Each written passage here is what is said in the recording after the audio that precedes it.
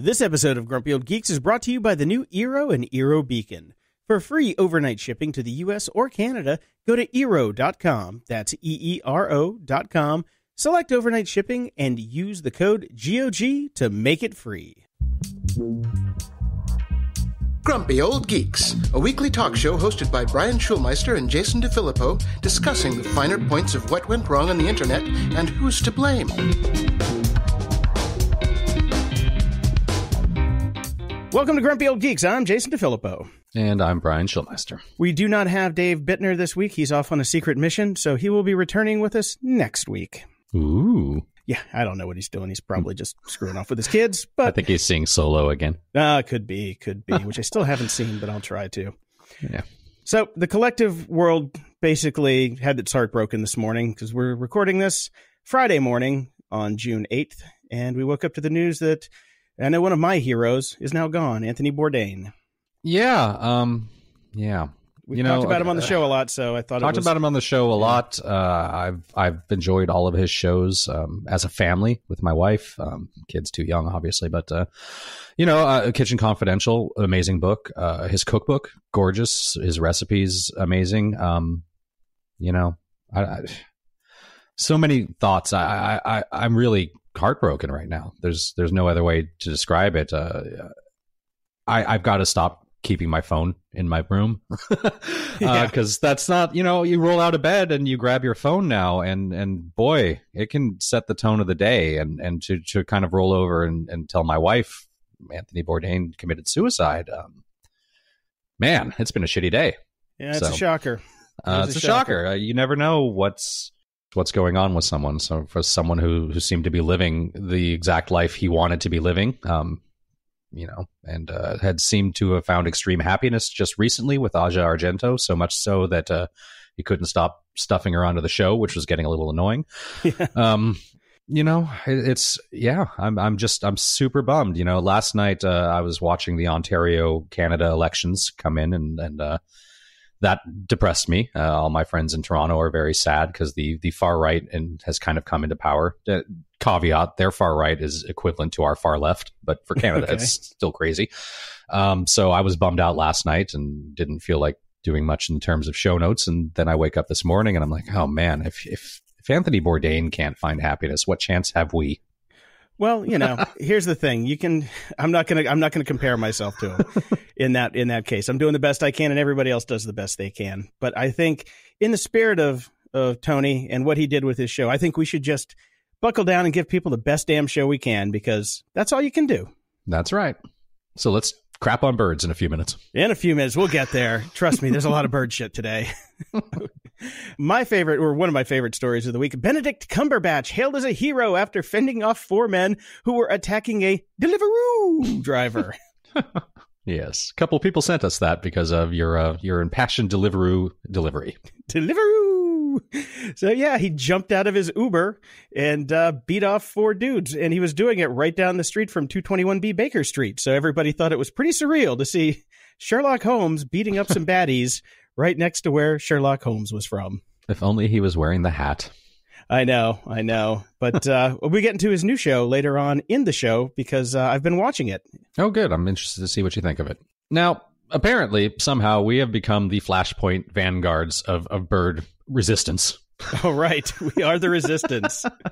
Literally everyone is sending us stories now. So I pulled a bunch of stuff that would normally have been in our feedback section because a lot of everybody's just sending us these stories. Martin Swinney sent us, saw that you had no bird stories in the last episode. I figured I would alter that. And you and everybody else.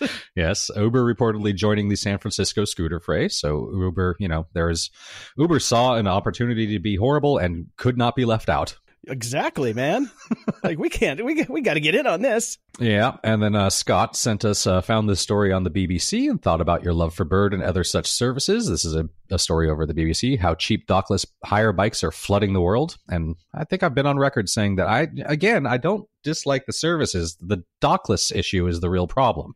People are the real problem. Well, people are the real problem. Yeah, well, these companies rely on people being good, and they aren't. It's an interesting read because it just talks about mainly how the technology has given this to us, how we have crapped on ourselves yet again with cheap rechargeable batteries, GPS everywhere, app economies, and, people needing extra money to go around and charge things. It's like we've done this to ourselves, so we have no one else to blame.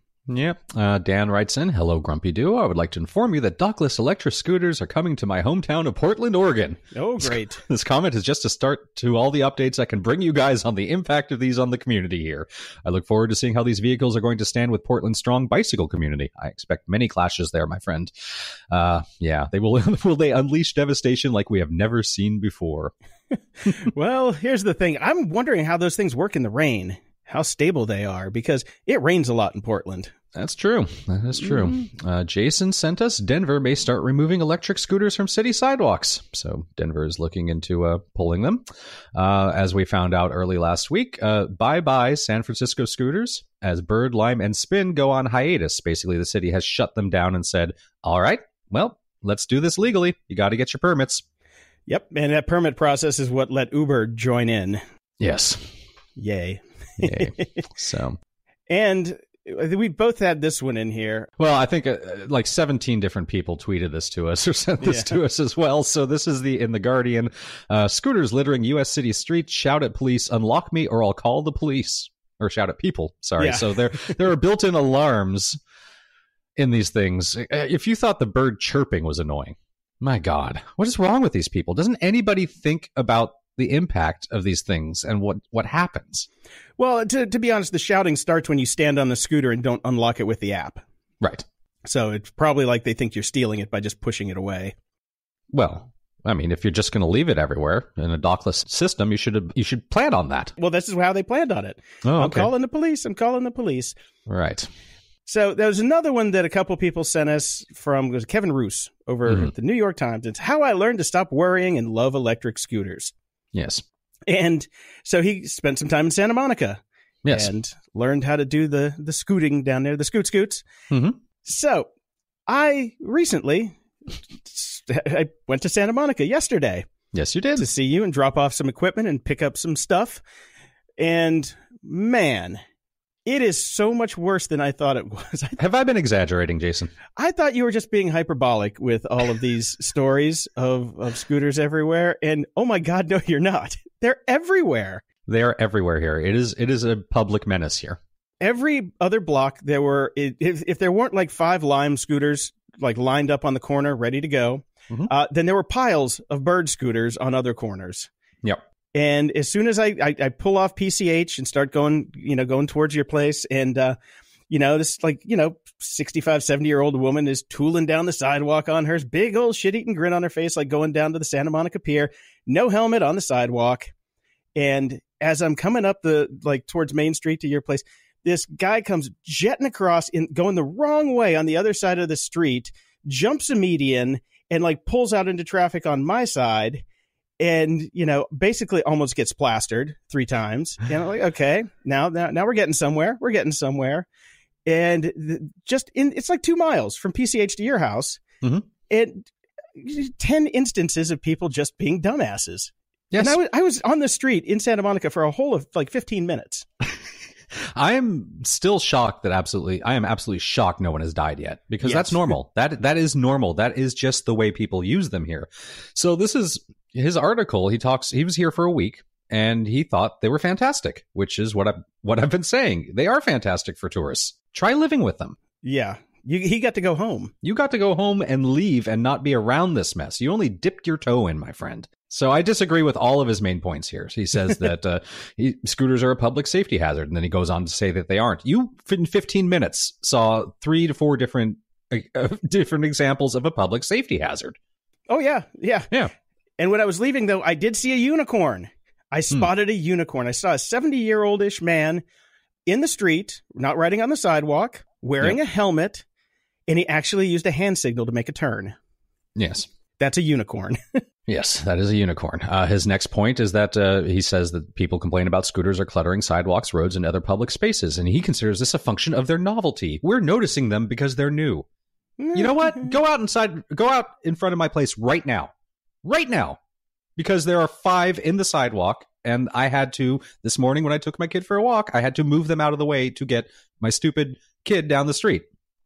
So This isn't just a novelty. These dockless systems, people just dump them everywhere. But it's everywhere. But it's new, Brian. You're not embracing technology. You're being a Luddite. His third point: scooters are annoying symbols of tech world elitism. True.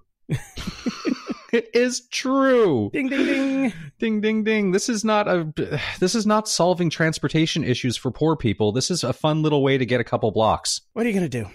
Nothing. You do remember not too long ago that we had another techno revolution, the hoverboards. Remember the hoverboards? Yes. Those went away pretty quick. Yeah, they're not really around too much anymore. The only place you still see them is on the, and again, this is the biggest problem, at least for me with the scooters, is on the bike path. Mm-hmm. The bike path has now become completely unusable because all the tourists are just shooting down them, doing stupid things on their scooters. And if you're a bicyclist, get ready for this, Portland. If you're a bicyclist, give up. Yeah. Well, here's the thing. I think the bicyclists in Portland are going to be a little bit more aggressive than the bicyclists in Venice. That is true. I'm nice. I should stop being nice. Yeah, I mean, those guys are like lumberjacks up there. You're a little ex-techie. So you were never really a fighter. So I think that Portland is going to have a different basically reception for these things. It's going to be interesting, and I think we have some more bird comments later, and I'm sure next week we'll be talking about bird again. Well, yeah, we'll see what's in the news next week. So I wanted to give a little follow-up on going back to Firefox after we've gotten some news that Opera might not be the best browser. Mm-hmm. Because of the shady Chinese connections now, and the fact that my code signing certificate decided to not work with Little Snitch. Yeah. So I'm going back to Firefox. And my God, what a pain in the balls. This is why I haven't done it yet. Like, I just finished setting up all my bookmarks and getting things to work the way I wanted to in Opera. And so the Chinese are still getting some information from me. But I will switch because you kind of have to. Yeah, I mean, the things that are in Opera that I really like, well, I've figured out where the close tab button is on Opera now. So now it's back on the other side. Hate that. All of my little widgets that I have going in Opera, not all of them work. Yep. The biggest one that I can't get to install is Facebook Purity, which is... Oh, no, I need that. Dude, I was on Facebook all morning because of the news, and using Firefox, I'm like, nope, screw it. Open it up Opera again because... It's really bad on a regular browser. Mm-hmm. And even getting the news for this show was tough. So I had to go find a new ad blocker because it doesn't come built in. And the ad blocker even popped up ads for me. And I'm like, oh, my God.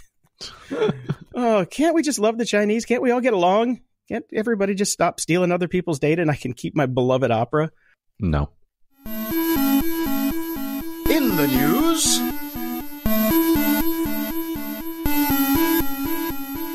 Now, technology sometimes is annoying, like if you had, say, a bird.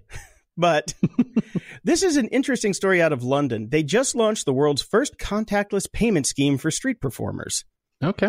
Yes, the mayor, along with a actual professional organization for buskers called Busk in London, teamed up with a Swedish payment firm called Izettle. It's a company that was just bought by PayPal for $2.2 billion. Oof. And what you can do is set up a contactless reader for your busking, and people can just tap you and pay you from the cell phones, since people don't carry cash that much anymore. Right. I think it's a pretty cool idea. I think it's a great idea. I mean, London has a long and rich history of busking. I mean, that is something that is socially acceptable there and a lot of kind of fun, really, and part of the charm of the city. So it's not like they're just, random people setting up on any corner. This is expected. This is part of the culture. So I like it. Now, what if you busk for a living and you can't afford a phone or a bank account? Like you had some bad history with the banks and you can't get a bank account, and you basically make your living busking. And this is going to tip people more towards auto payment and not tipping with cash, which might actually spread the economic divide. What do you think about that? Well, I think you're probably right, but let's face it, cash is going the way of the dodo. So we're going to have to figure out something for people because, I mean, a lot of people just don't carry cash on them much anymore. People are always shocked when I pull out my wallet and I'm like throwing cash around at bars or things like that. Oh, yeah. Because they're like, what? You carry cash? I'm like, yes, I always have like $100 on me. Always. Mm-hmm. So I always pay at Trader Joe's in cash and they look at me like I've got 3 heads. Okay, that is weird. Sorry. Just, you know how slow those systems are. It's faster to do cash than it is to do those stupid pads that they have. It used to be, but then there was your story about people not understanding how to make change anymore. Right, but that was in like Naperville, Illinois, with college-age kids. Here, the Trader Joe's people are a little more seasoned, and I don't have any credit left on my credit card, so I can't use Apple Pay. So I have to pay in cash. So, right, but gotcha. Yeah. It'll be interesting. Maybe this Buskin' London company can rent out phones in the morning to people, or like when they go on their busking shift. Right. Then they can bring the phones back and then just get cash for the money that they made that day after a small transaction fee. That's not a bad idea. Yeah, which means it probably will never get done. Of course not. Now, speaking of cash, it's been a while since we've talked about Bitcoin. What have we said about Bitcoin? That it was bullcrap. Mm-hmm. So marketplace.org has an article.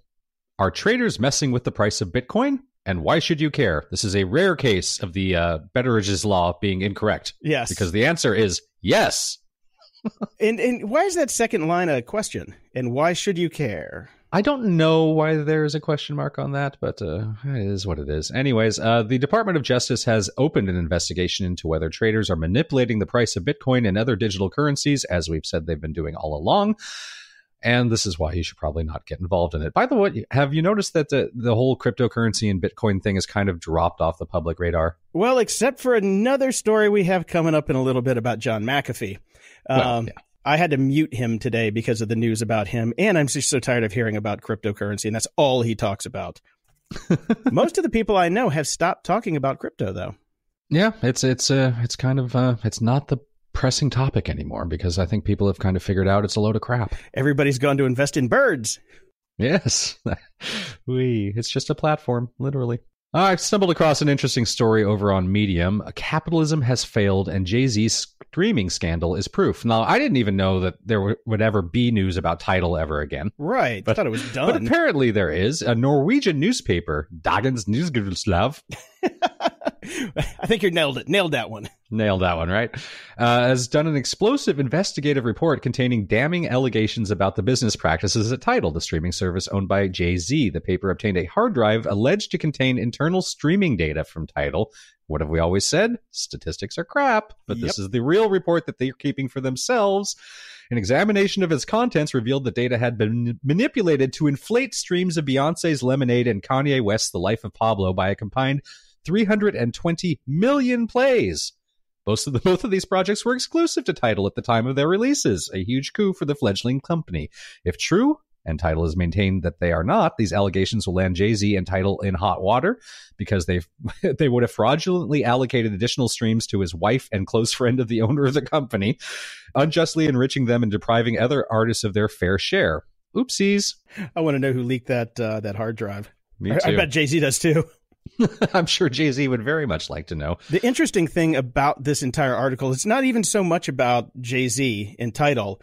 It's about the economics of technology, like we've been talking about. And It's a long read, but I think she nails a lot of things that we've been talking about as well. And if you want like a good summary of how she sees the black community and black business people getting screwed as things go forward by their own petard and our own petard, it's a very fascinating read because she's Jamaican, not even American. Yeah. And she sees it from like her country's point of view, where capitalism has just screwed everybody. Then they're going to, have so many problems in the future with all these megastorms hitting, and nobody's going to be able to get ahead because they're starting over and over and over. And she's like, no micro loan or, small business seminar is going to fix the fact that we don't have food and water. Right. So I like she's spunky. She's very spunky. It was a great article. I definitely highly suggest that everybody read the whole thing. I was just kind of focusing on Tidal being crap, but way to bring the social consciousness, Jason. All right. I do my best. I know. And related to that, something we talked about a little while ago, we were talking about what Spotify was going to do and how the labels have kind of gotten in bed with somebody that we think is going to screw them by becoming a label themselves. And they are. So there's that. Yeah, I actually had this down in Media Candy, but we'll talk about it now because it is kind of interesting how they're just kind of like trying to pay off people early, skip the labels, and pseudo become a pseudo label is what they're trying to do. They're not exclusive though, which labels would be, and then they would be on all the services. But for their services, they're like, here, let's just give you some cash up front. You don't have to pay the label anything, and then you can come and be on our service. Right, and probably makes a lot of sense for a lot of artists to do that, because the idea of being on a label these days is confusing to me, because they don't do artist development anymore. You're expected to do that yourself, and the label will hire you once you've actually gotten to a certain amount of followers and things of that nature. So they don't help with that. So what do you need them for? Right. And I think somebody at Spotify has been watching the Netflix story. Yes, exactly. That's exactly what's happening there. Now, Microsoft has made a big play, which has upset a lot of Uber geeks. They are buying GitHub for $7.5 billion. That's a lot. That is a lot, and GitHub is definitely useful. Is it $7.5 billion? I don't know. Yeah, it's a bunch of code repositories that anybody can pick up and take with them at the same time. GitHub is like SoundCloud. Yeah. It really is. For code. Yeah. It's all it is. But at least on GitHub, people generally tend to create things instead of stealing other people's stuff. And if they are stealing it, they are doing it so they can improve on it, which with most of the remixes I've ever heard on SoundCloud, that is not the case. No. Oh, man. And this has been going through the news now. Facebook gave device makers deep access to data on users and friends. And this seems like, I want to say it's the tempest in the teapot, because a lot of this stuff is when you were using your phone and you access Facebook through the built-in apps. So some of the data leaked over to the actual device makers. Right. And people are going to be going on about this for a while now, because Cambridge Analytica story is done, right? Yep. So now they're trying to find any other place that the word data can be used in a headline. And I think it's kind of silly that this is a thing, because, I mean, this is just one of those ones that we kind of knew about being builders, right? Well, yeah, but I think it's a sign of the fatigue that we have, that it's actually not as big a story as it probably should be, even to us. Like, we're kind of just like, we knew this already, whatever. No, it's a big deal. If you say so. I do think it is. I think it's just another nail in the coffin of what Facebook is doing with our data, and another nail in our coffin, because we don't seem to give a shit. I just thought, stop giving them your data. That's the easiest thing. That's the easiest thing, as we both log into Facebook. Yeah, with all of my information is not really my own. That's true. So, yes, never give them your birth date. Never give them a real answer to a security question. All of the little things that we've always talked about. Yes. And have you noticed that Facebook has removed the trending block? I learned from the trending block that it would be going away. Yeah, I did too. Which is pretty funny. Yeah, I'm actually bummed. I don't know why. I mean, obviously it's a knee-jerk reaction to fake news and things of such sorts. It's also, theoretically they were actually paying real people to kind of curate that, and probably don't want to do that anymore. I miss it. I liked it. I have no problem with it. I liked seeing what was trending right there. Now I just go over to Twitter. Exactly. Yeah, for me, it was a 2-second look into the zeitgeist. Exactly. And I could look and say, okay, nothing's going on, go about my day. It was much easier than digging it around in other places, because Facebook trending generally isn't that good. No. So I don't get the point in removing it. Obviously, they're going to try to replace it with something, but I would have waited to have that replacement ready to roll out, wouldn't you? Yeah, you'd think. There must have been something going on there that they had to pull it early. That's we don't true. know what that is. Yeah, we don't know what that is. And speaking of Facebook and its effects on other people, BuzzFeed is laying off about 20 people, but hiring 45 more in another reorganization. Basically, they are restructuring themselves because they want to move away from Facebook and toward other revenue sources, because Facebook has, cut the legs out from under everybody. And we've been screaming about that for 5 years, but hey, BuzzFeed, you finally figured it out. Yeah, probably a little too late.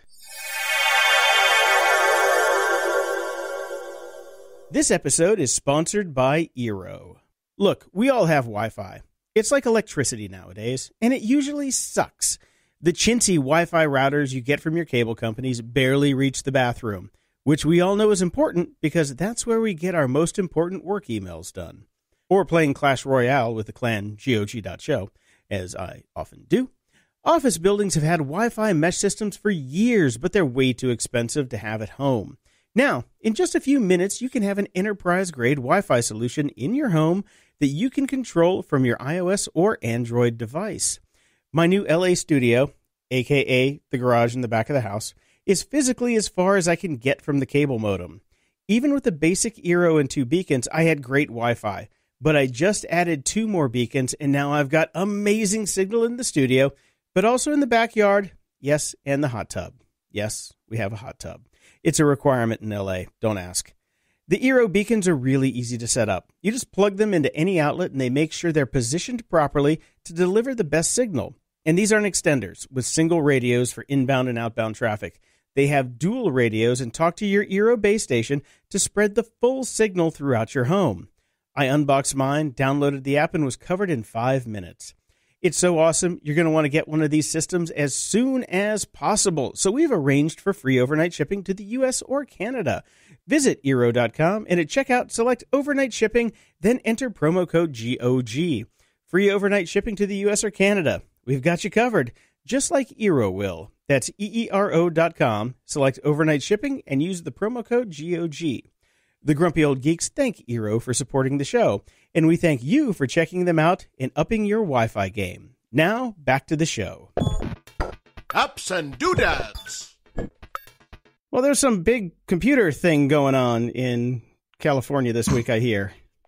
Yes, the thing that we never cover. Yeah, the old WWDC, or the Dub-Dub. Yep. Dub-Dub Dickies. Yeah. And I glanced at some of the stuff. Apparently, they got their keynote down much shorter this year.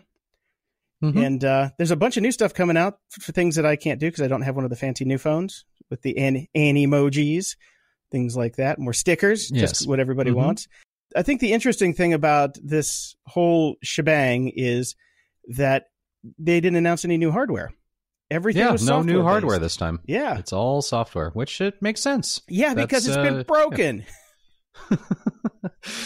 Well, that and the rush to have new versions of everything all the time has gotten silly and stupid. And you know, people are still, I see people out in the wild still using iPhone 5s and quite happy with them. Yeah.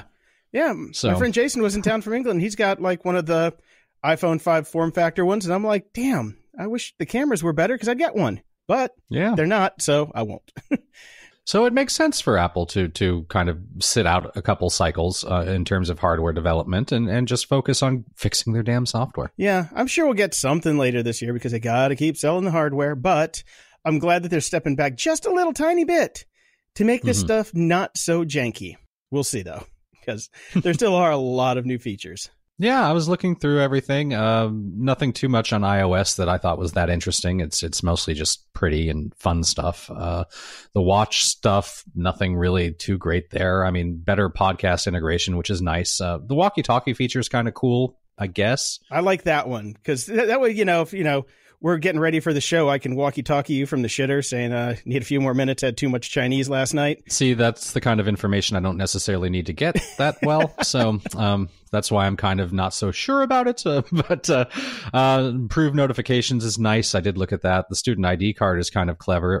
We need that for driver's licenses. Yeah. The fact that we don't have electronic driver's licenses at this point, because I think about that all the time, like especially if I'm just going to go to Whole Foods, I know they take Apple Pay and I wouldn't really need to take my wallet except for the fact that I have to drive and then I need to have my license on me. Mm-hmm. So, that would be, I would love to see some form of electronic ID, people. I know that might lead to the number of the beast and all that, but let's get on it. You know it, man. You know it. Chemtrails and tinfoil hats.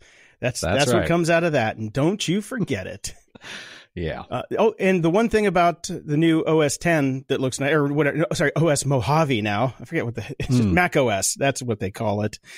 I'm still used to OS 10. But the Mojave preview has a really nice feature called Dark Mode, which I really, really like. But I'm still running Sierra on all my computers because audio software sucks every time they update their OS, and audio software engineers obviously suck too, because things will just randomly stop working. And when you make your living using high-end audio equipment, you need the software to work with it. Yeah, so I guess I need to hold off too, since we've updated my little home studio. So you should be fine. You'll be fine. Okay. It's just a USB thing. Like, it's fine.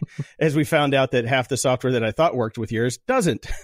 No, that was a good 30 minutes of a showtime there. Yeah. Next time we'll record it for Patreon. Oh, wait, we couldn't record it because the shit didn't work. That's right. And I do have a little rant here. I'm very upset. I'm very upset with Adobe, and I'm very upset with Apple because of these new versions of the shit that Apple's been putting out with these high capacity images that you take on your phones now. They don't really run with everything, which is a problem. Like Lightroom, which I have used faithfully since version 1. And guess what? What? No go. Cannot import any of the photos I've taken since I got an iPhone 8 Plus or whatever the new operating system is, I think. It just came out with iOS 11, maybe 10. I got a lot of them. There's a couple thousand of them. So I can't use them in Lightroom, which means I can't organize them. So I went and looked and I'm like, oh, that's what they're doing now. Apparently the new version of Lightroom, CC, the Creative Cloud Edition, you can use them. Yes. And they're not going to be updating the older version. So well, why would they do that? Of course, why would they do that? So looking into that, I am not going to pay a monthly subscription where I have to put 3 terabytes of my photos in Adobe's cloud. I'm sure there might be an option for just local storage, but my stuff's so complicated, it's going to be a pain in the ass. So I called up a friend of the show, Seth Miranda, over at Adorama Camera, and the host of some of their new podcasts, which we will link in the show notes because I don't have the name of them yet.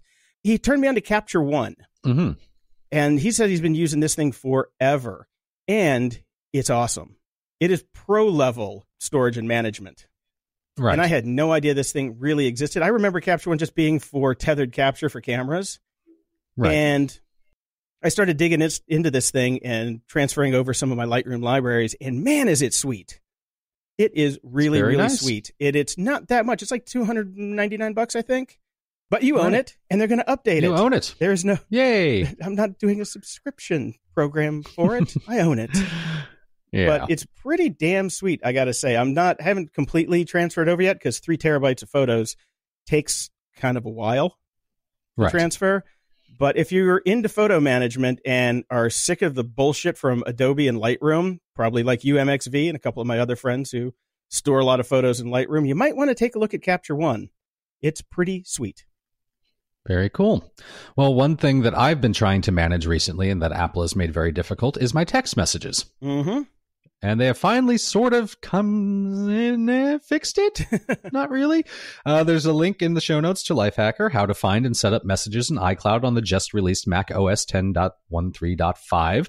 So finally now, if you put your messages in the cloud, they will sync between your computer and your phone. You know where they still don't sync? Where?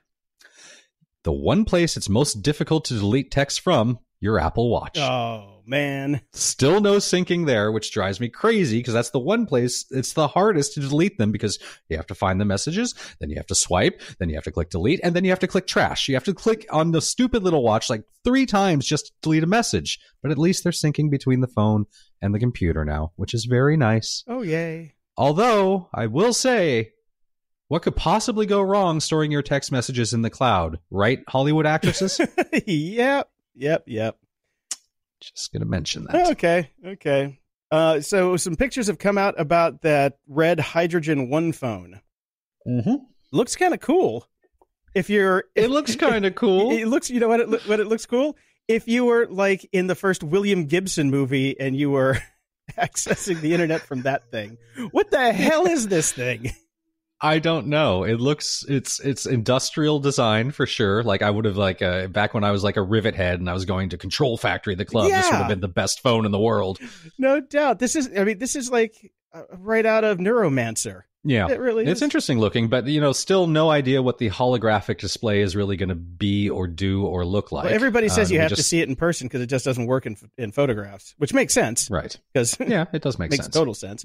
But I'd kind of like to see one now, even though they're only showing you the back of it in these pictures, and it's weird looking, man. Yeah, it's a weird phone. For that price, it better have something going on up front. That's all I got to say. It looks like it's got like a SCSI port on the back of it. It does. It's very odd. I don't know. And Dave & Buster's. Ever been to a Dave & Buster's? I have. One of my friends had his bachelor party at Dave & Buster's. He was a little bit square. I was gonna say I wasn't at that one. No. The girls that are from those bachelor parties would not be allowed in Dave & Buster's, most likely. But they're going to be installing more than 500 HTC Vive VR headsets in its arcades across the U.S. and Canada. Very smart. We'll see. Yeah, because I bet they can get them at a discount because nobody else is buying them right now. That's true. No, I mean, it makes sense for a company like this, which to do it, and it makes sense it makes me happy because I can go and I can try out some VR stuff and have beer at the same time without having to invest in any of it myself. Now, we also talked a long time ago about how when autonomous cars get here, how filthy they're going to be. How filthy do you think these VR headsets are going to get at Dave & Buster's? Well, I would never, ever, ever even get close to one without my own personal wipes. Yeah, you got to bring your I'm going to be wiping those things down. Oh, that's our new business model. VR wipes. Ooh, VR wipes. I bet we could do some cool branding. We could make it look like that Red phone, very rivety, high tech, Neuromancer style. It'll be great. I'm thinking like when you rip open the little packet and you unfold it, it's basically like a yarmulke, and you stick it on your head and you swirl it around. Just because this is for after using it, or you could stick your fist up in it and whip it around in the thing, but then you might get some on the glass, or VR doilies, VR condoms, basically. But right, it's coming, people. We got to think about this stuff. The future is almost here, and you better lube up.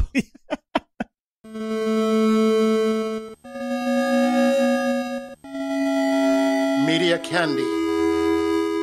Brian, we already talked about Benedict Cumberbatch at the beginning. Yes. And his Cumberbitches. He's got a new show on Showtime called Patrick Melrose. Yes, you see the ads for it everywhere here. I don't go anywhere, so I didn't. But my roommate saw the ads and said, hey, that looks like something that we should watch. So got the first couple episodes. It's 5 total, 4 out now. By the time this airs, all 5 will be out. Mm-hmm. And it is interesting. Okay. The first episode is like Train Spotting. It's great. I loved it. But then from there, it goes completely other places, which if I talk about will spoil it. But it's an odd show, is all I'm going to say. Benedict is fantastic in it, of course, obviously. Right. Mm-hmm. But the story is a little bit odd. And Agent Smith plays his dad in it too, which is pretty good. He's got great casting, great acting, interesting story. I do recommend it. It's a good tale. I'm dying to see how they wrap it up, though, and I don't know if there's going to be a second season of this. All right, well, let me know. I mean, for me to get into this means I would have to actually pay for Showtime again, which I haven't because Sweden. I got. Oh yeah, there's Sweden because I got sick of Homeland and that was it for Showtime for me. So Sweden, it might be. Mm-hmm. It's a good watch. 5 episodes, like I said, and I think it is going to be a standalone story. You could at least watch this as a standalone story. Okay, cool. I also want to talk about a quick podcast. It's Revisionist History, Malcolm Gladwell's podcast. Yes. It's been decent. Some of them are hit or miss, but I got to say the Free Brian Williams episode that came out this week was stellar. I loved it. Did you get a chance to listen to this? I listened to it on my bike ride this morning. I came back in. I went to go put it in the show notes and found out that you already had it here. It's actually, I think you need to go back. It's not just the Free Brian Williams one. That one is great, but you should listen to the one that's just previous to that as well, because it's the continuation, really. Oh, that's right. Of a deep series that he did 2 episodes basically on memory and how it sucks. Basically, our memory sucks. It's horrible, and we just don't remember things at all the way that we think we do. I found these 2 episodes both to be absolutely fascinating. Yeah, and this is a theme that I've heard in other podcasts recently. I think even it was on Adam and Dr. Drew. They talked about it a little bit, and Penn and Teller definitely. There's Penn Sunday School. He talked about it because he'll be listening to a story that Teller is telling, and he was there, and the stories are completely different.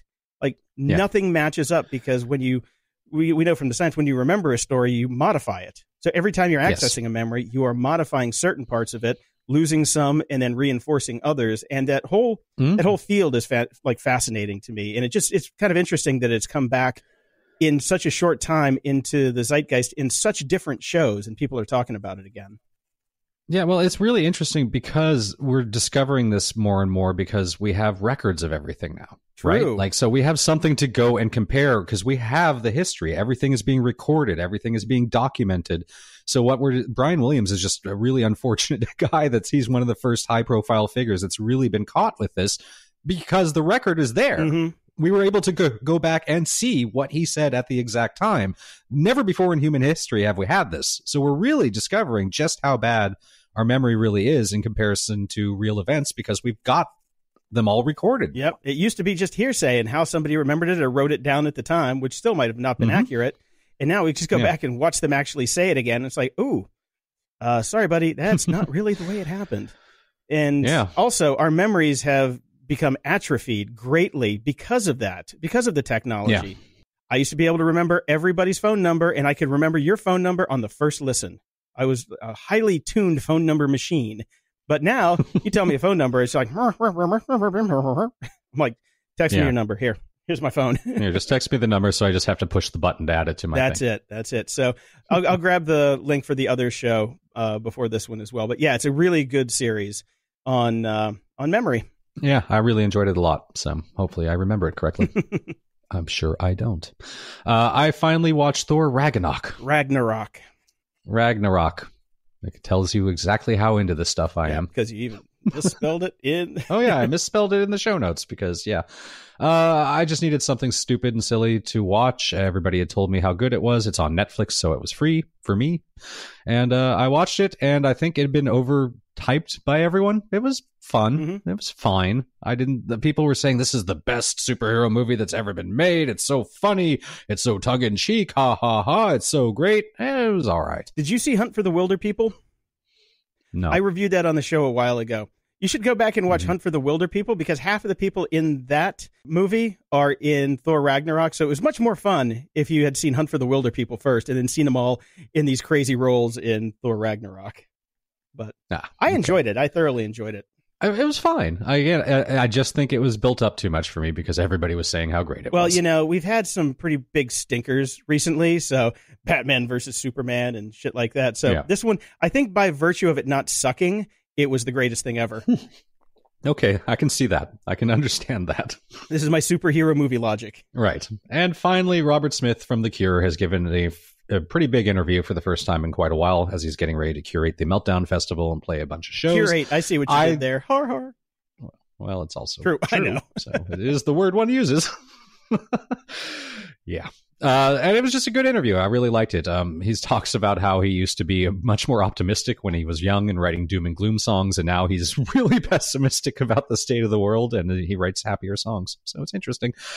Great interview with him. Really interesting. I can't believe the dude is 59 years old. That's just crazy to me. We are getting old. Yep.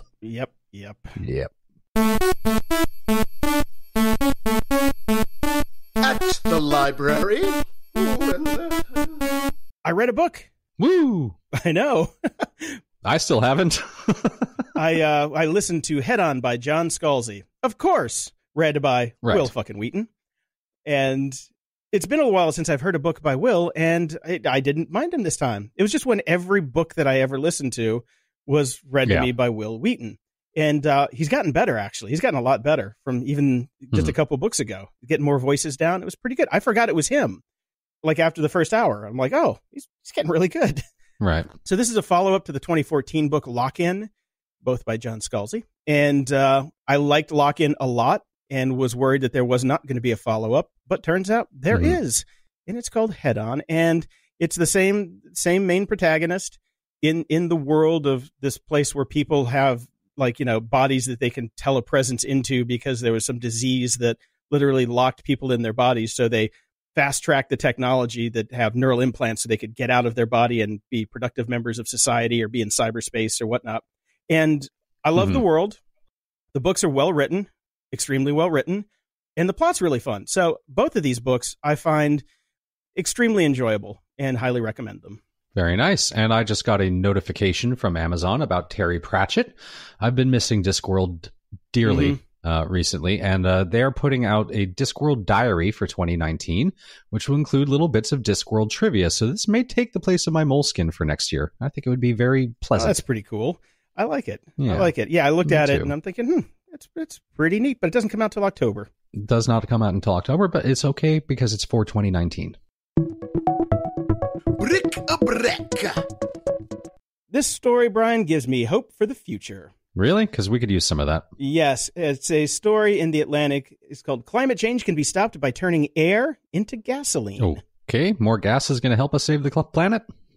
Well, the thing is, a team of scientists from Harvard University and a company called Carbon Engineering, they announced on Thursday that they have found a method to cheaply and directly pull carbon dioxide pollution out of the atmosphere. Okay. And it's cheap is the thing. That's good. Yeah. Was it recently as 2011, a panel of experts estimated that it would cost at least $600 to remove a metric ton of carbon dioxide from the air. Now, this new paper says that they can remove the same ton for as little as $94. Wow. And not more than $232. At those rates, it would cost between $1 and $2.50 to remove the carbon dioxide released by burning a gallon of gasoline in a modern car. So, there's your new gas tax. That's okay. I'm fine with that. But yeah, they basically had found a way to scrub the atmosphere and get stuff back out of it, but produce gasoline. So basically, you're only renting gasoline in the future. Oh, I have my gas app. There you go. Oh, man. And in other interesting news, Microsoft just put a data center on the bottom of the ocean. Keeps it cool. Does keep it cool. Now, the interesting thing is it keeps it cool because it's warming up the ocean around it. It warms up the ocean. Yeah. They put this thing out in the Orkney Islands outside of Scotland because of just the way that the geography works there. And the Orkneys have basically a huge infrastructure for renewable energy. Okay. The entire data center is run on renewable energy and cooled by the ocean. It's kind of cool. It's pretty cool. Yep. It's 12 racks loaded with 864 servers. Nice. That's a decent amount of servers. It's a decent amount. I thought it'd be somewhat bigger if you're going to all the expense of putting it down in the ocean. Well, that's the thing. I mean, they should be able to put these down there in 90 days instead of like 2 years to build a data center. Right. Which is good. And you can pull them back up. So they can't be too big. You don't want to be, right.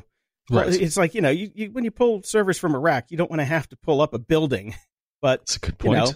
A container-sized tube is not too bad. And it looks pretty good. So we'll see how it goes. And one of the interesting things here that was in the article that I found kind of fascinating says, considering that over half of the world's population lives within 120 miles of the coast, submarine data centers can ensure that major cities are always close to the physical servers that comprise the cloud. Right. So that's kind of interesting, Very interesting. But that just means that more of our data is going to be on somebody else's server. In the ocean. Moron of the week. Josh and Pavel on Twitter and about 55 other people sent us this link this week. A man dies on Mount Everest during Ask FM cryptocurrency promotional stunt. Derp. Now, to be honest, the guy that died wasn't actually part of the stunt. He was one of the Sherpas that got left behind. Yeah, which kind of sucks for him. Yeah, it's like, bro, where's my Sherpa? Dude. I don't know. He probably went back to dig up the cryptocurrency. Probably. If I was up there with him and I saw where they buried it, I'd grab the crypto wallet, just head down the other side of the mountain. Yes. But they haven't found this guy yet, so they're probably assuming he's dead. That's probably a good assumption and very sad, which sucks. So we have a whole lot of morons because I found this awesome list over at SciBabe, a very great site. This is an incomplete list of complete bullshit websites. It's going to be incomplete because that list is going to be long. Yep, it's long, so it's worth a quick scan through. It's even if some of these sites are a little smaller, if you've never even heard of them, obviously you've got the big ones like Goop and Infowars, but the takedowns on all of them are fantastic. It's been the original post has been edited 15 times now, where they just keep adding more and more because people are sending them in. This is absolutely fantastic, and it kind of perfectly shows everything that's wrong with the internet. So that's just something else to check before you send off that email with the link to somebody. Yes. First check Snopes, then check this list. Yes. Make sure that nothing comes from there, and read this before you drop a bunch of butter in your coffee, because, yep, we'll put bulletproofs on there too. Feedback loop. We have some new Patreon subscribers. Keith, Michael, Marco, Paul, Gabe, who also writes in, "Hey guys, just started my Patreon pledge when I realized I can't imagine making it through a week without getting my GOG on. I'm a computer scientist turned bioinformatician that builds, say that 10 times fast, that builds clinical genetic analysis software. So if you ever want an insider read on the world of personal genomics and security, would be happy to chat. Well, can you tell me what the fuck my dog's made of? That would help." And send me Jason's data. I want to put it out on the deep web. Thanks a lot, Gabe. Jesus also subscribing at Patreon. So, woo! Yeah, thank you, man. Gil upped his pledge, so thank you very much. And he also wrote in and said, "Greetings again from Portugal. I up my contribution to this remarkable podcast that I've been listening to since episode 53 or so. You've been my companion on my commute for a damn long time, and well, I guess you deserve a bit more of my monies." Hope this helps. Keep the lights on and the beer flowing for you both. Thank you. Thank you. Thank you very much. And Phil upped his pledge as well, so thank you very much, Phil. As did Jay Cummings. Nice. We appreciate it. Yes. Yeah, Oliver finally wrote in to give us his band name that he wanted us to pimp. So he wrote, shit, I forgot to send you my band. We're called Pterodactyl Problems. Pterodactyl Problems, right? Yeah. Yep. We play hard rock, but have a wide range of influence all the way from death metal to Ed Sheeran. Here's a song from our EP, and we're nearly finished recording our first full-length record. Hope you enjoy. And we've got a link to his YouTube in the show notes there. Okay, a couple things here. First, love the song. It's right up my alley. Mm-hmm. Second, Toronto. Yay. But third, your Bandcamp page has shit credits. I don't know who's who, and there's no way to kind of find the lineup credits until I dive into an actual track. And that's how I found out Oliver is the drummer. But I really like the song. Totally in my wheelhouse, but probably not so much for you, Brian. Yeah, it's totally not my thing, but I can appreciate the musicianship. And you guys are recording like 10 minutes away from my in-laws' house. So that's kind of awesome. Cool. And awesome. Grab a beer with them next time you're up there. Yeah, definitely. And Cohen also wrote in after intro talking about U.S. healthcare. I've decided to post this. When I do see some conservative U.S. politicians talk about healthcare or gun control over here in the media, I have the urgent need to call Europol. These politicians seem to have taken some relatively new and very illegal drug I don't know about. They've lost any connection to reality, seem to be living in a parallel universe, and lost the ability to process common sense. So we need to tackle it before it reaches Europe or we are doomed. Seriously, what can be wrong with some elemental healthcare for everyone enforced by the government? Even a dictator like Castro figured this out. The irony is most voters are lower middle class and would benefit from it. Typically, Scandinavian countries have the highest standard of living. Maybe, just maybe, America should look and see what's happening here. Take the best ideas and try to improve them. Especially for Social Security, Americans don't get much bang for your buck. I would recommend the documentary Where to Invade Next from Michael Moore. The facts about the European countries are not fabricated. I was shocked about what he had to say about the U.S., so I'm not sure that they are representative of the USA as a whole. Well, that basically is almost every conversation I have with friend of the show, Carl Wallinger. He just screams at me about all this stuff, too. Hard to argue with you. Where to Invade Next was a fantastic film. I did enjoy a lot of that, and it's we don't know. It's not what we're voting for here. But no. But I will say the news of today from Anthony Bourdain did get me to start the process of getting health insurance. So in case I hit the bottom again, I have somewhere to go to get help. Yes. So that was at least one plus for the day. There you go. And over at PayPal, we have a recurring donation that came in from William, and we've got a donation from Isaac, who wrote, "Well, it finally happened. After chuckling along with your rants on companies like Bird and the like, I noticed Limebike had made it onto the military bases. Oh, what can go wrong there? The first instance involved a booth at a highly trafficked area where they had pretty girls convincing the younger folks how easy it is to do. At first, the idea seemed great since a lot of us walk for 20 minutes, if not longer, to get around, and surely military folk can put the bikes in proper spots to keep good order. All it took was a week. These things are everywhere, next to dumpsters, around blind corners, you name it. I can spin in a circle and find at least two wherever I am. I sure hope they don't have bounties like Bird. The last thing we need is a civilian getting shot trying to scale the base gates to charge a bike." Okay, I got one thing to say about this, and I wish Dave was here so he could chime in on it. The military is letting basically consumer-grade electronics onto their military with bases. GPSs on them. Remember even what was that Strava app? The Strava app that tipped people off to some secret military bases. Yeah, well, I'm sure they're not going. Lime is not like shuttling these birds over to Afghanistan, for the secret bases. I bet they really wouldn't run in the sand that good. But imagine some creative person took a Lime bike or a Bird home to charge it, decided to put in a Stingray or some other, cell listening device, and then released it back onto the military base to listen to the communications. How about that? How about that? Yeah, I'm thinking that the big boxes of consumer-grade electronics zipping around mapping a military base probably isn't the smartest idea. So somebody on your base should maybe have a look into that. Maybe. And I just got to say, my point about the dockless stuff, this nails it home for me. The most disciplined people on the planet. Yep. The military, the U.S. military, with the finest level of discipline on the planet, cannot manage to put these damn bikes away properly. So what are we doing here? There's no hope for the rest of us. There is no hope. I can't even make my bed in the morning, for God's sake. And these people can bounce quarters off their beds and they still can't put their bikes out of the way. Yep. Paul sent us over at Facebook, fancy creating your own AI driverless car? Don't forget the blockchain. You can now download the world's largest self-driving data set. That's pretty interesting, actually. You can build your own. I did. And it's funny, it's at interestingengineering.com. Yes. I went and looked at this article. There's a lot of data. This is definitely by far the world's largest data set by like public a lot. though, right? Like we don't know what Tesla has. Yeah. So Tesla's not releasing that. Yeah. So, but the thing is, it's all 2D. So but it does have GPS info in a lot of different pieces to go with it. So this is like the starter kit for your own self-driving car empire. I'm going to make self-driving scooters, Jason. Okay, you do that. Drive them, if you can, drive them right up to Santa Monica Pier and right off the end. Perfect. Ted writes in, I saw this, found it funny as hell, and thought of you guys. Fox is claiming this poll is big news, yet when you look at the bottom of the poll, it says, this study was completed among a random sample of registered voters who responded to an email invitation to complete the survey. This is like believing one of those Facebook polls you jokingly fill out. No way to tell if the emails actually reached people in the community. Fox are idiots. Maybe they should have had a question about bird usage. Yes, I started listening only a few months ago, but being an IT pro for 20 years and being around the same age as you guys, I find a lot of relevance in what you talk about. Thank you for the voice of reason and the voice of us geeks who feel old and are grumpy. Okay, guessing this was typed from a phone. So the study is Bay Area Exodus. Nearly 50% of Californians say they want to move out soon, poll finds.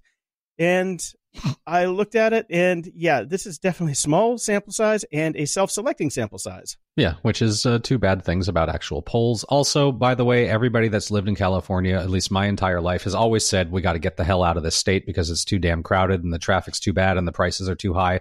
And all of us are still here. Even Jason, who leaves and comes back. Yeah, at least I take a break. I have a California vacation every now and again. So, after a year or two, I find I should come back and get fed up again. Yeah.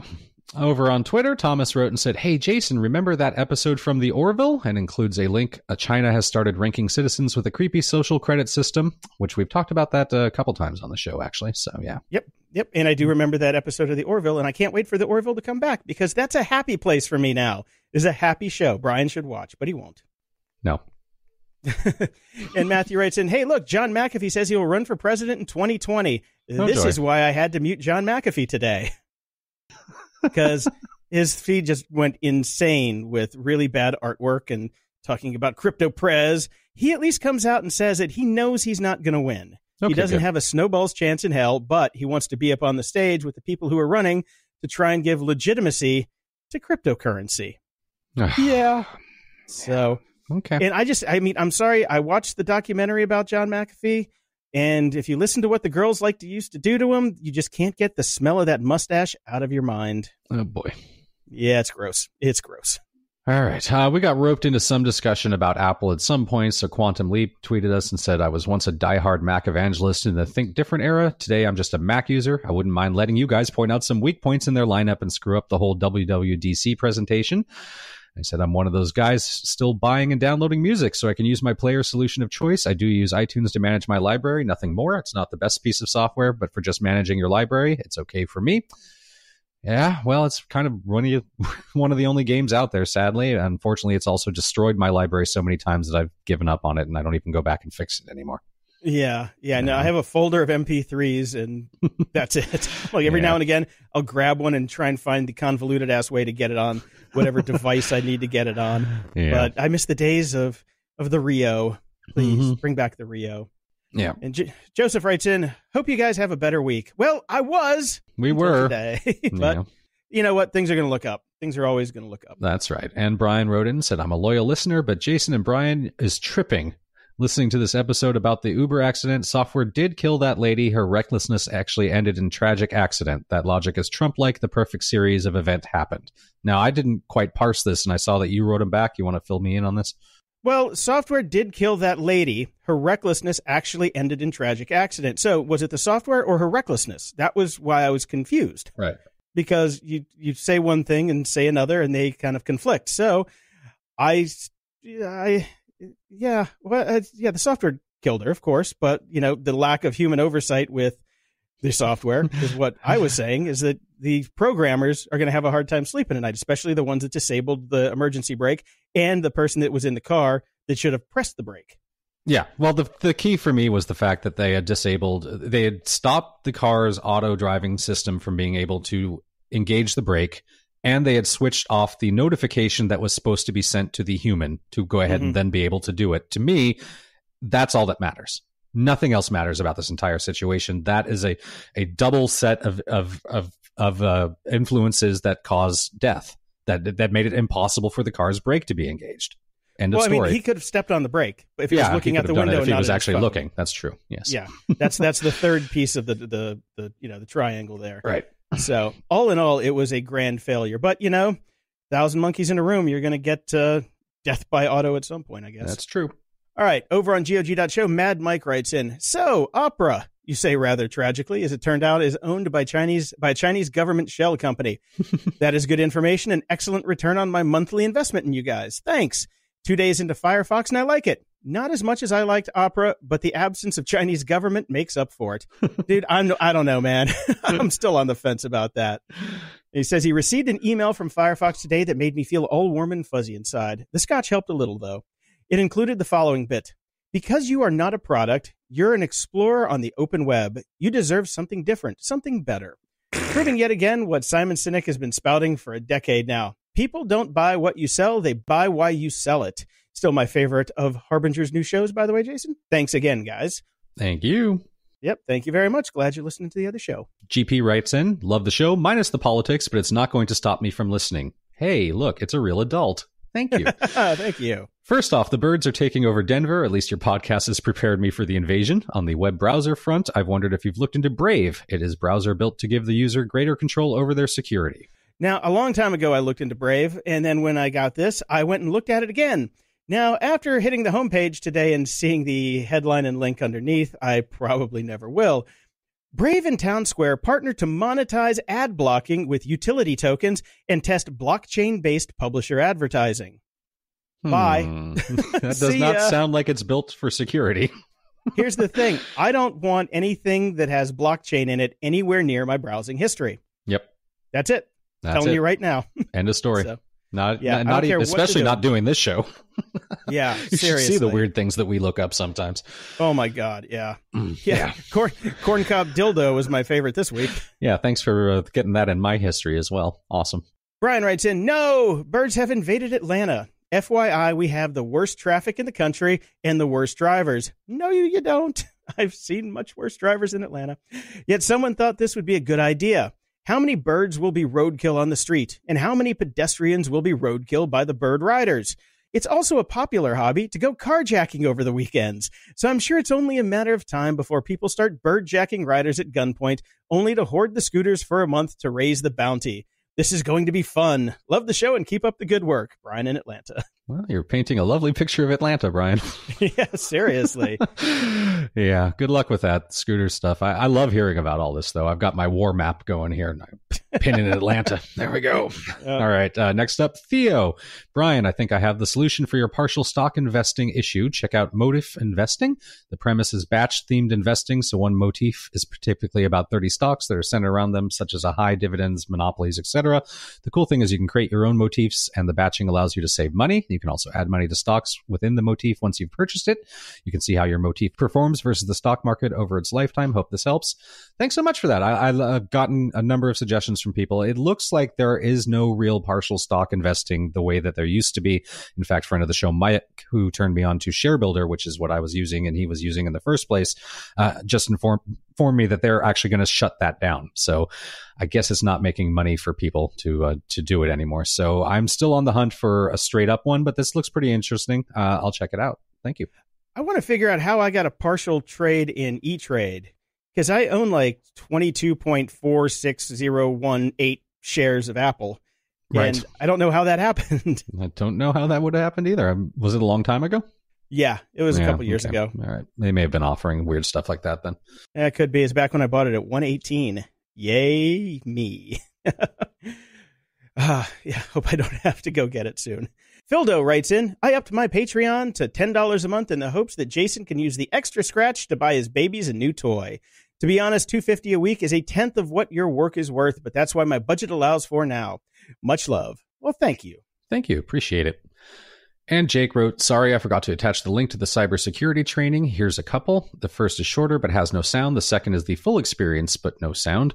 That's U.S. Defense Information Systems Agency Test and Cyber Awareness Challenge. Also, you guys should check out Craig Allenson's series, Expeditionary Force. I'd highly recommend starting with the audiobook version. There you go, Jason. The narrator does an amazing job and nearly got an Audi Award for his performance. The first 2 chapters of the first book are a little slow, and it's definitely not Shakespeare, but it's one of my favorite guilty pleasures. All right. And on the first video does have sound. I watched some of it this morning. Yeah. It's actually kind of cool.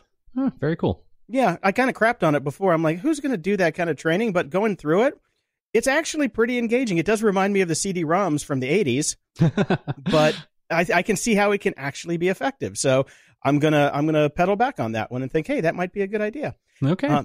And I also bought the first in the series, Expeditionary Force. So Ooh. I will check it out this week because I could use some more sci-fi in my life. I need to disengage. Right. Me too.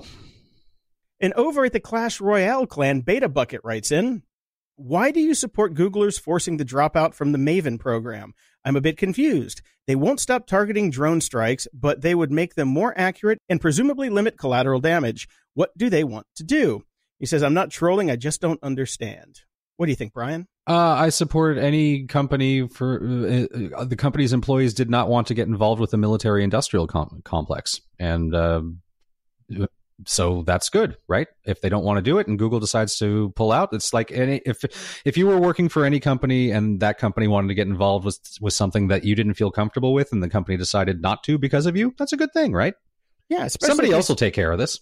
Oh, yeah, there's always somebody else out there. But yeah, if these people sign up, it's like, hey, I want to write new AI to help, cure diseases and find things that are going to be better for humanity. Mm-hmm. And you give me a job of targeting people who I don't think should be targeted, or, maybe stop doing drone strikes and we wouldn't need so many. I'm just saying these people have a right to say no. And some of them have left. But at least Google did the right thing and backpedaled, and they're not going to be part of it now. If they want to open up a new branch, if there's the letter M in alphabet left for military and they want to open that up and people want to go work for it, fine, go do that. But the people who are already there and got this thrust upon them, I can see why they would complain. I would. Yeah. I mean, look, Google take Don't Be Evil out of their handbooks and everything. But a lot of people, you and I both know people that work at Google, and a lot of people are very they very much bought into the do no evil bit, and they see Google as a force for good, and they're there to try to do good. So this was jarring to a lot of these people. So, Google is welcome to do whatever they want. They can keep doing it if they want to, and these people can choose to leave the company. But I personally like the fact that Google listened to its employees. I do too. I think that's a fantastic move and gets a little bit more goodwill. Mm-hmm. Okay, we got some iTunes reviews this week. Woohoo! Thanks, guys. We missed you last week. Kev NG9 from Canada writes in, perfect start to the week. This podcast has made Mondays, when it comes out on Mondays, infinitely better. Excellent news and love the banter. Thanks for making me look like a madman when I laugh out loud on the subway commute to work. Best week. You're welcome. Yep. Yes. Another one from Canada from Brevia LC. Just like family to me. These guys are just like family, i.e. they don't stop complaining. Thankfully, I can't argue back, so the police don't have to be called. All the same, I keep coming back each week for some reason. Nice. And over in Germany, Warrior writes in, great show. Thanks, guys. Enjoying the show. Again, the Germans who write in, they're very terse and just get to the point. That's true. We've never had any long review from Germany. Just great show. Yep. Thank you. We'll take it. And finally, I did something this last week that I've always told my clients to never do. I Googled us. Oh, dear. Okay. And I discovered that not only did we have we had 2 different articles that we appeared in. The first is over at Salon with no commentary, but we were one of a list of humanity-focused tech podcasts that they had chose. So, and I would like to say we were number 2 on the list, beating Reply All. Suck it, bitches. Yes, there was that. And then I discovered way back in February that we got a write-up in The Guardian. Wow. Of all places. Miranda Sawyer wrote a couple of different podcast reviews. Most of them were negative. Of all the podcast reviews, we were one of only 2 shows that got a positive review. Oh. So isn't that nice for us? So she says, Jason DeFilippo and Brian Schulmeister aren't that grumpy, to be fair. They're just middle-aged men having a chat about the internet, music, TV shows, both where their experience slightly heavy, and she puts in quotes, 40 years of online experience. Well, more than that, but we'll take it. More than that, but anyways. But as hosts, they're easy to listen to, and if you're an older techie type, this may be the show for you. Actually, they remind me of the Simpsons comic book guy. They have the same slightly superior, over-informed, nitpicky geek attitude, but that's not a completely bad thing. Love it. There we go. So that's very nice. If you want your question or comment read on the show, head over to gog.show/support and send us your feedback or questions that we can read on the air. And if you're so inclined, please head over to gog.show/iTunes and toss us a 5-star and snarky review. Yeah, and make sure to tell your friends, in fact, just take their damn phone and subscribe to our show on it. Closing shout-outs! I got a quick shout out to the guys over on the Clash Royale clan, which is gog.show, but nobody's going to remember that I just said that, and they're going to ask me anyway on Twitter 7 times, because we do have spots open if you want to join. But Magnus, Alpine, Jay the Destroyer, Waylon, and Beta Bucket, those guys have been helping out run the show over there when I'm not available to. And so I appreciate it, guys. And everybody else in the clan, it's fun. So get on that stupid war thing that we have to do every week. I miss the clan chest. That's all I'm saying. I don't even know what you're talking about anymore. It's in secret code. I guess so. All right. Well, I think we somehow got ourselves in slightly better moods. So until next time, I'm Brian Schulmeister. And I'm Jason DeFilippo. Thanks for listening to Grumpy Old Geeks. To support the show and keep us on the air, go to patreon.com/GOG. Toss us $1 a month and we'll love you forever. If you'd like to give a one-time or recurring donation, go to gog.show and click the PayPal button in the sidebar. Show notes for this episode are at gog.show/263. From there, you can find links to old episodes, leave feedback, ask questions, and get links to stuff we like. Stay grumpy, and we'll see you next week. We're now one of my favorite places in Los Angeles, In-N-Out Burger. You know, the thing about a burger is there are many forces at play with a properly made burger. You got to have a decent bun, right, to start with. Bun selection, very important. You know, good quality meat. Also, you know, that would be nice. Non-limp, reasonably fresh greens and garnishes, also good. Cheese, you don't want fancy cheese. You don't want, you know, no, just whatever that is. This cheese-like substance is just perfect. But notice it's 2 thin patties together, okay? Maximum surface area, therefore exposing the maximum areas of meat surface to the popples of the tongue. It's brilliant. This is like a ballistic missile. Perfectly designed delivery system, protein delivery system. And I like mine animal style. And I'd tell you what that is, but I'd have to kill you. Oh, yeah. There it is. My favorite restaurant in Los Angeles.